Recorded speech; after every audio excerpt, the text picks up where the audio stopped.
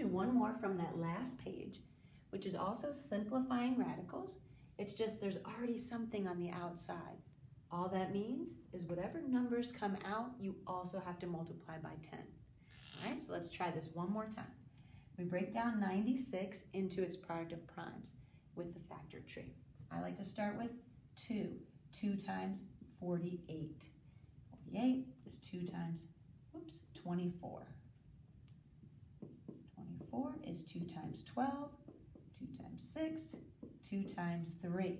All right, I like to rewrite it so I can see it nicely in the product of primes. 2 times 2 times 2 times 2 times 2 times 3.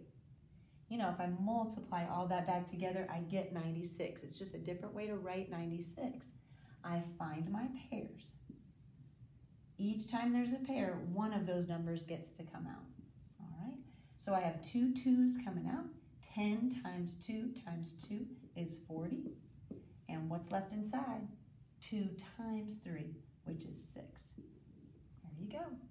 Good job.